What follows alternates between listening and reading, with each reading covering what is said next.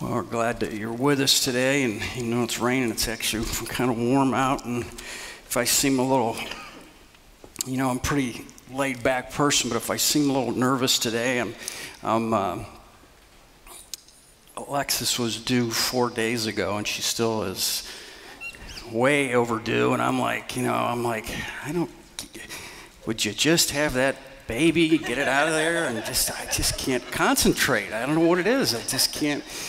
Anyway, so hopefully today maybe. But anyways, I've enjoyed studying this series on, that we have hope, knowing that Revelation brings hope in our life. And how that today we're going to look at the Holy Spirit in the last days and even see where the United States is in the midst of all this and how we come into play in these last days. So let's pray. Father, we thank you today, Lord, that we can worship all that's gone on in the world. We're here today, and we're just so grateful that, Lord, think back a year ago and everything was so, even though it was uncertain now, we just didn't know at all what was taking place. So, Father, we're thankful we can meet today.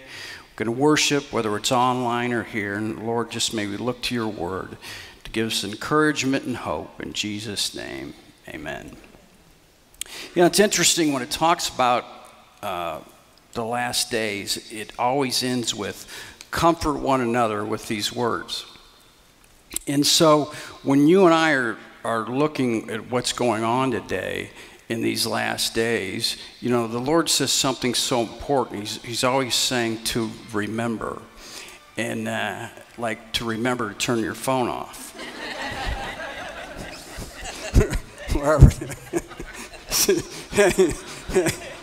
So, all right, I don't know where it is, but I hear it somewhere. It's still going. All right.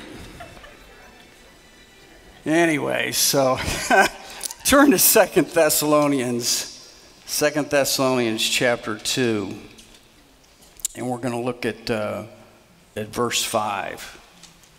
The apostle is telling him something very important about the last days and about the Holy Spirit. He says these words, "Do you not remember that when I was still with you, I told you these things. And now you know what is restraining, that he may be revealed in his own time." That's important. Let me read it again. "And now you know what is restraining. For the mystery of lawlessness is already at work. Only he who is now restrains will do so until he is taken out of the way. Then the lawless one will be revealed, whom the Lord will consume with the breath of his mouth and destroy with the brightness of his coming." So the Lord tells us something very important here. What is keeping back? Think about this for a minute, because we don't talk about it enough. Even though we talk about the Holy Spirit here at City Church, a lot of churches don't talk a lot about the Holy Spirit. Now, the Holy Spirit dwells within you and within me. And you are actually the temple of the Holy Spirit. Now, that being said, so the Holy Spirit protects you, convicts us, watches over us, and at the same time, the Holy Spirit is restraining everything that is going on that's wrong today. We see all the madness that's taking place there, but still, we are pushing back. That's the Holy Spirit. That's the restrainer. That's what it's talking about there. One day when the rapture takes place, it says the Holy Spirit will be taken out of the way, because we will be taken up in the rapture. Now, the reason I'm talking about this today is so many people have been asking me lately about, what's going on and everything with the pandemic and the last days and all these different things. So I want to share something that was important. It was in the news just this week. If you saw that the United States got it wrong, but Israel got it right, and that is Iran, within the next year and a half, will actually have a nuclear weapon. Now, they've lied this whole time. They've continued to work on all their nuclear arms and so forth. Now, what have they said repeatedly over and over and over again? They're going to wipe Israel off the map. Destroy it. regardless. And they said if they try, which Israel, hey, we know that Israel was the very first spies that ever existed that went into the promised land, and they've been spying on people ever since then, that they are knowing without a doubt what has taken place here. So we need to keep watching it and knowing that in the next year and a half, what's going to happen? You know, what's going to take place, and how that we need to be watching that, because Israel will not let them get that far. They will make a strike before then. And so we need to be careful to understand that the Bible is telling us that we are in those days. We're in the days that we need to be watching. Now, what does the Lord say? So many people are so discouraged now, aren't they? You see that with so many people. Well, God's word tells us to look up. Look up, for your redemption draws close. What does that mean? You know, I want you to know that one day, especially as we get older, you know how your bodies start to not work like they used to. And one day, the Bible tells us that we will be redeemed. So I want to encourage you today to know that you and I have hope, and know that we have the Holy Spirit that's directing us. You know, I've been reading a lot about the school system lately, and the teachers and so forth across the United States. And the difficulty is in all that they're having to go through to teach and be connected with their students and so forth. I want you to know that you and I are connected all the time with the Holy Spirit. And He's going to lead us and He's going to guide us until He's taken out of the way. Now, is the United States in the Bible? I get that question all the time. Now, I studied this a lot, and a lot of different theologians, and I really believe that there's one place in Ezekiel that talks about there's going to be a great war. Now, not the war of Armageddon, but the war of Gog and Magog. That's Russia. All right, now, what I want you to get with this is knowing that in Ezekiel 38 it says there's going to be several nations that are going to back Israel. And at the same time, there's going to be several nations that are going to come against Israel. And this is where we're heading. Many believe what I just said a minute ago, that the precursor or the kickoff to that could be when Israel strikes into Iran, could start this war where Russia will come in, Turkey will come in, Iran will come in, and they will come against Israel. When that happens, the Bible says there'll be several nations that will come and stand with Israel, but it won't be enough. But it says in Ezekiel 38, it says the merchants of Tarshish and their young lions. The merchants of Tarshish is England. And England's offspring, their young lions, is the United States. So, studying that and knowing that we're going to come and in some ways try and help Israel, but it won't be enough. And that's where God comes through. Now, I'm going to stop for just a minute and knowing why won't that be enough? Why isn't the United States, why aren't we in the Bible more? I believe that when the rapture takes place, according to, I believe it's Barna Research, that 1/3 of Americans are evangelical Christians. When the rapture takes place, that means 1/3, that's if we have 330 million people, 100 million people will be taken up in the rapture. The United States will be more affected than any other nation. Hardly will affect China. It won't affect Russia that much. There'll still be people all over the world that will be raptured, but at the same time, knowing that that is the difference, it's going to decimate the United States. And that's why we probably don't see really any other place in there.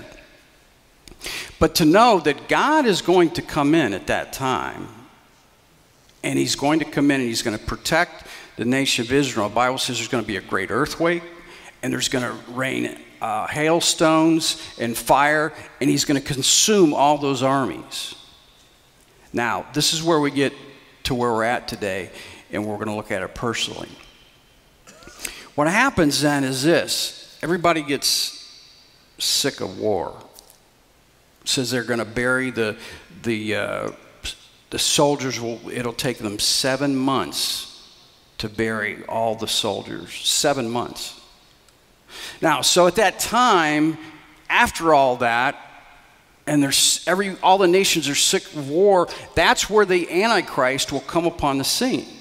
And so to watch in history now, to know that watch for what, and I'm trying to share with you so you can know where we're at in this world, and to keep watching what's taking place, because we are so close.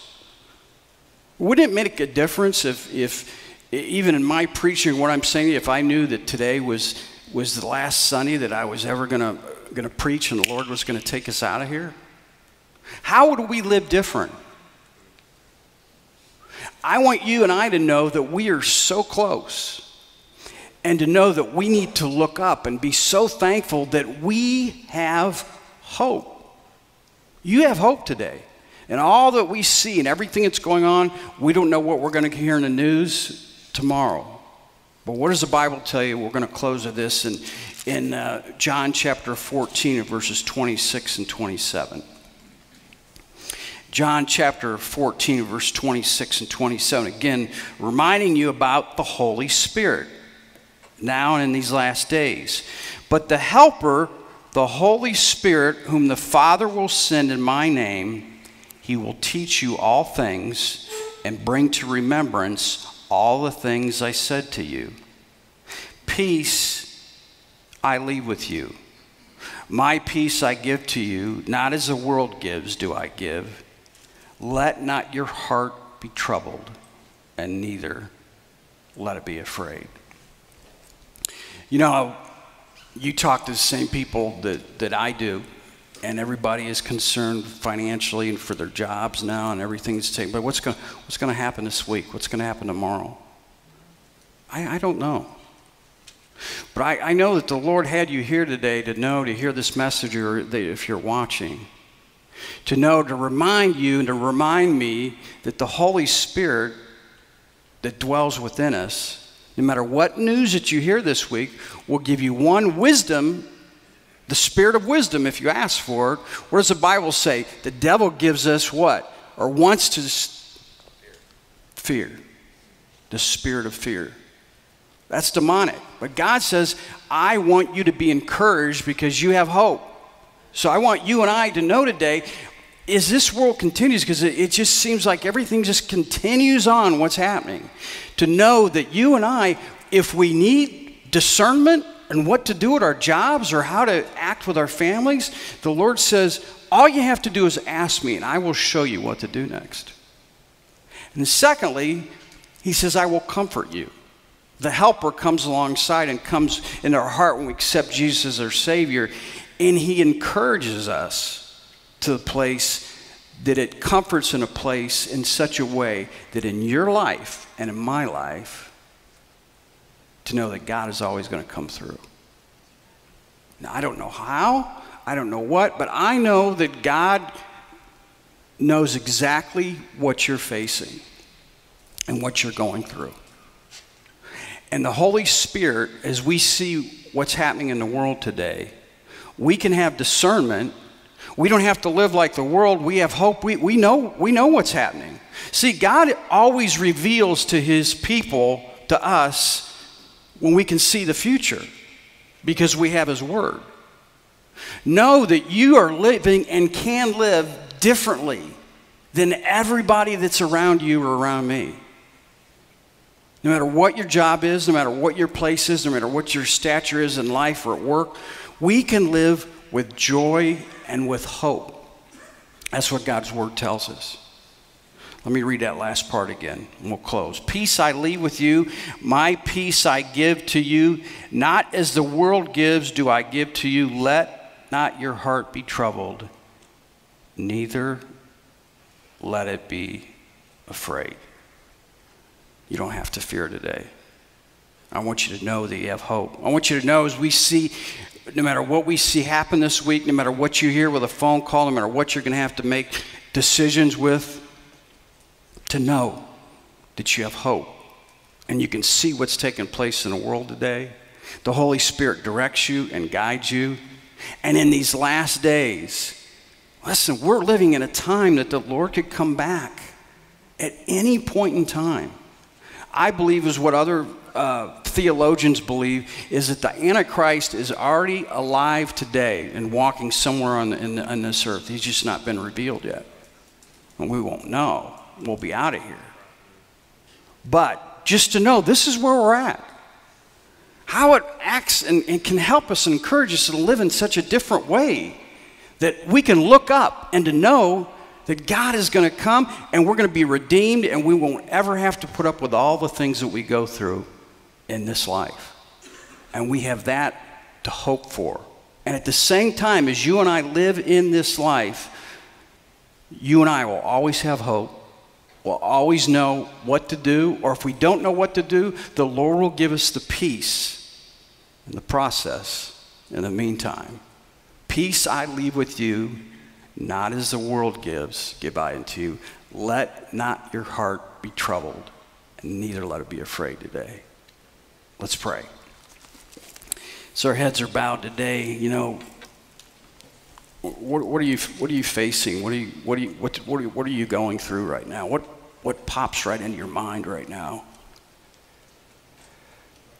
I want you to know that if you're watching it or you're here, you have hope. You know Jesus is your Savior. You have hope.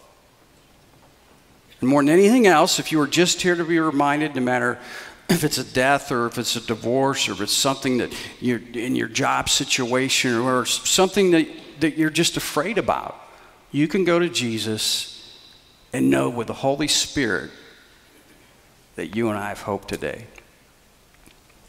If you're watching and you don't know Jesus as your Savior, the Bible tells us, whosoever shall call upon the name of the Lord shall be saved. With the heart we believe, and with the mouth we confess. So if you're watching today, and as we have so many more every week that watch it, all you have to just say, Jesus, I believe who you are, that you're the Son of God, and that you died on the cross for me, and you shed your blood for me, and I ask you to come into my heart, to forgive me for all of my sins. And from this day forward, help me to live by your resurrection power. Father, we thank you today that we have hope. Lord, we see our world in wars and rumors of wars and all the different things. But Father, you've reminded us today in your word through the Holy Spirit that Jesus, no matter what we see or hear, we can be calm. We can have peace because you're directing our life. You're showing us every step of the way. You give us the spirit of wisdom. We don't have to fear.